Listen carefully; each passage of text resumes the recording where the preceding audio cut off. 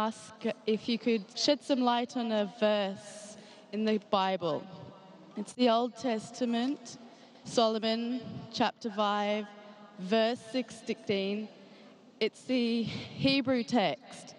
Hiko mamitikim wikulo Muhammadim zidude wazara'i baine Jerusalem.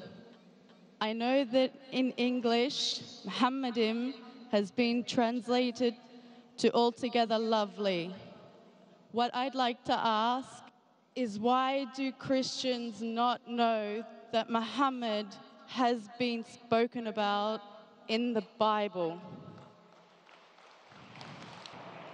Well, the sisters asked the question. She's given the Hebrew of the verse of the Bible from Song of Solomon, chapter number 5, verse number 16, which says, Hikkum amitakim vikulli Muhammadim zaydudi zayrai baina Jerusalem.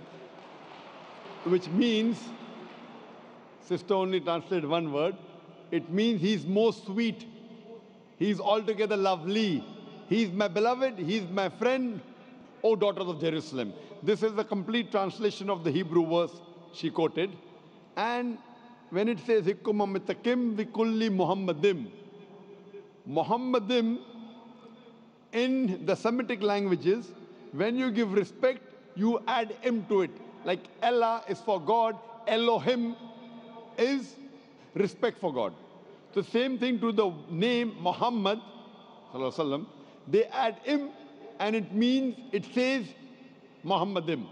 So if you read the original text, the name of Muhammad, peace be upon him, is even mentioned in the Bible.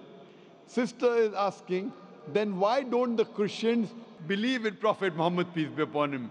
Sister, you should ask this question to the Christians. I asked this question to hundreds of Christians. Alhamdulillah, some of them accepted Islam. Most of them did not. So I agree with you that the name of Prophet Muhammad, peace be upon him, is mentioned in the scriptures of most of the major world religions, including Bible. And as I mentioned earlier, that not only is he mentioned by name, he is even prophesied in various different parts of the Bible. He is prophesied in the book of Deuteronomy, chapter number 18, verse number 18, in the book of Deuteronomy, chapter number 18, verse number 19, in the book of Isaiah, chapter number 29, verse number 12, in Song of Solomon, chapter 5, verse 16. He's also prophesied in the New Testament, in the Gospel of John, chapter 14, verse number 16, Gospel of John, chapter number 15, verse 26, Gospel of John, chapter 16, verse number 7, Gospel of John, chapter number 16, verse number 12 to 14, in several places, sister. So that's what I asked to the Christians. If it's clearly mentioned about the last and final messenger, Prophet Muhammad, peace be upon him, then why don't they believe in him? Those Christians who really study and analyze and do research, alhamdulillah, they accept Islam. The others who do not want to accept the truth and say, oh, I have been a Christian for 40 years, now you want me to change my religion? So they are afraid.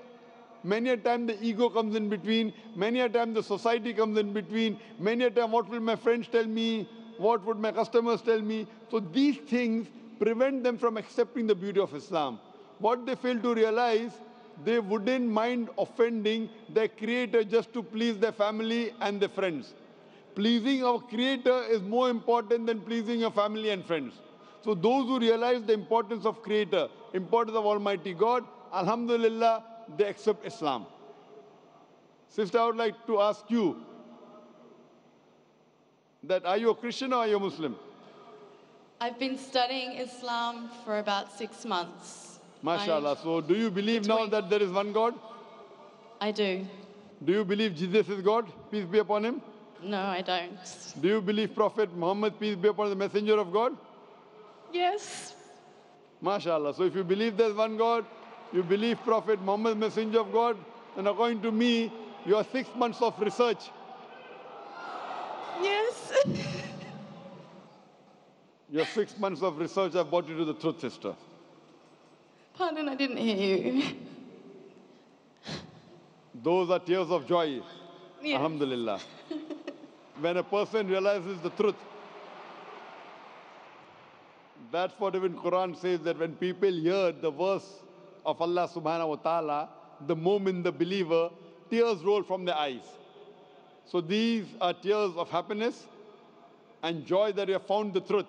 As Jesus Christ, peace be upon him, said in the Gospel of John, seek ye the truth and the truth shall free you. So I believe the truth has freed you today, sister. Your 6 months of research has brought you to the truth. Sister, would you like to accept Islam? Sister, would you like to accept Islam? Yes. Is anyone forcing you? Absolutely not. You're doing it out of your own free will? Yes. Inshallah, I said in Arabic and you can repeat it. Okay.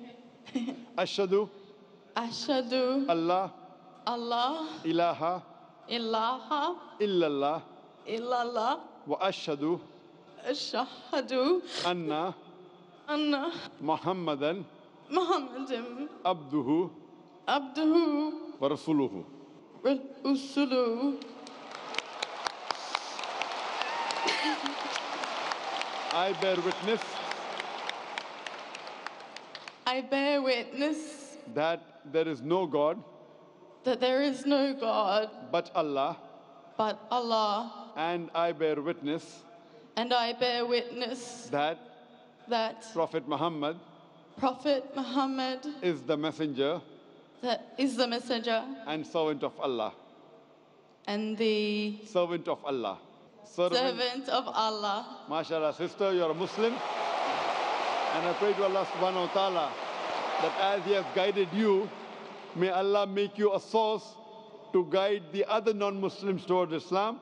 And I pray to Allah to grant you the best in this world and the Akhirah, and to grant you Jannah, paradise, inshallah.